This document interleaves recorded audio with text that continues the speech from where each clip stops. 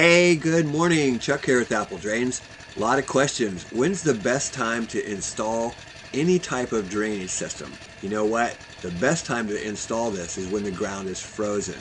Here we are in Charlotte. There's frost all over the ground. Ground's semi-frozen right now, but really the best time to install is when the ground's frozen. Frozen or semi-frozen ground is really great because it's very dry soil. You can rent a trencher.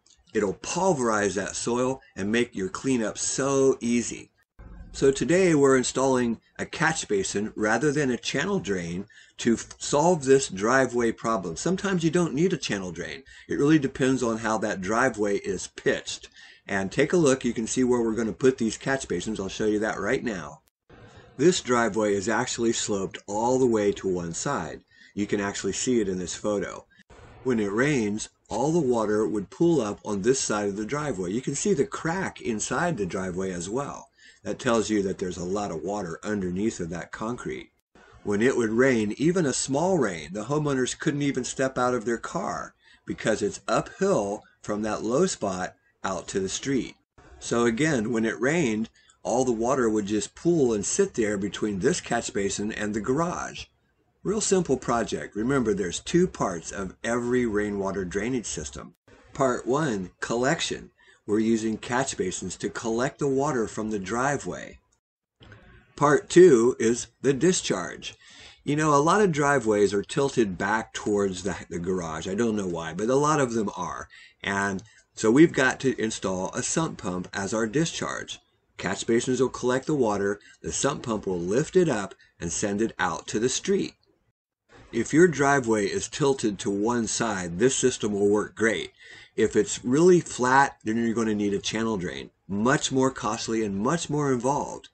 Remember, the best time to install this is when the ground is dry.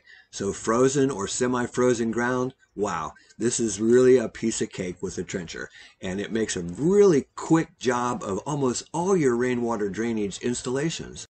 The trench I'm digging is going to double not only for the sump basin discharge, but also for the collection from the catch basins. We can send the water back down the hill to the sump basin, and then we can pump that water all the way out here to the street.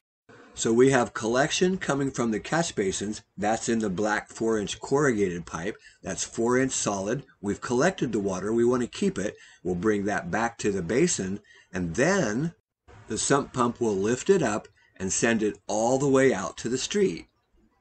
We also need a good discharge to come through that curb. So the final thing we're going to do here on the install will be to cut the curb.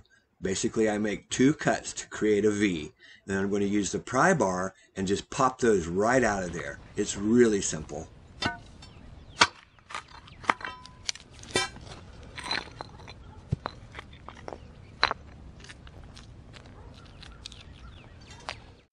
So using a good sump pump, we easily lifted this water up and sent it all the way out here to the street because it was uphill from the garage to the street.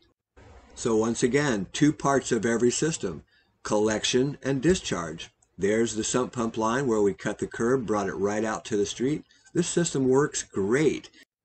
So we collected the water with catch basins, we sent it to the sump pump lifts it up and sends it all the way out to the street.